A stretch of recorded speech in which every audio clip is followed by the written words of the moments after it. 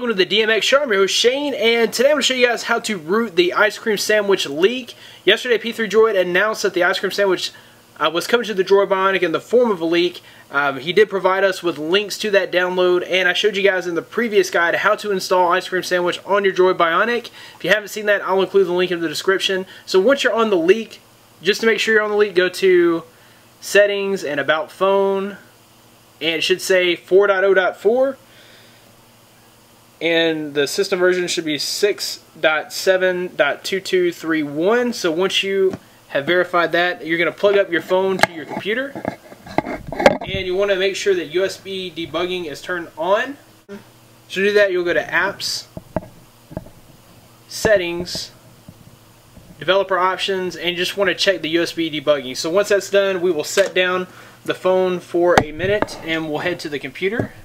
Okay, so you're going to need to go to the link in the description and download the Razor's Edge Windows and click on Run.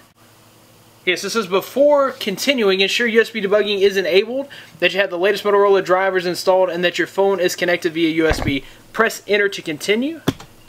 So we'll just go ahead and press Enter. It says that it's waiting on the device. Device is found. It is now rebooting the device. So if I remember correctly, the phone will reboot several times until the root process has finished. So in case you guys didn't see that, it rebooted the device again before it even had a chance to boot into the system. So it did transfer some files there. It says that it's cleaning up and rebooting once more. So this should be the third reboot, and hopefully this will be the last one and it'll be rooted. Okay, it says that the exploit is complete. You can press any key to exit. So we'll go ahead and exit the program. And at this point, we'll unplug our device. And hopefully we should have Super User on the ice cream sandwich leak. So as soon as this boots up, we will verify that we're rooted. Okay, so we'll check and see if we have the Super User APK, and we should have that.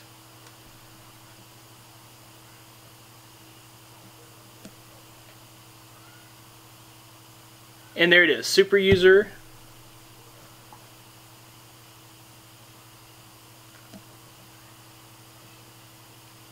One thing that we could do is head to the Play Store and download the Super User Checker.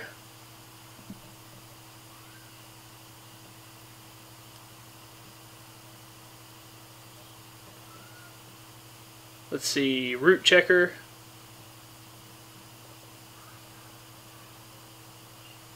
And just verify that we do have root access. Go ahead and install that quickly. Okay, then we'll open the root checker.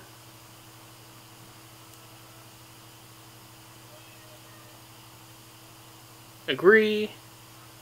And verify root access, and there you have it. We have root access on the ice cream sandwich leak thanks to D Junior Bliss.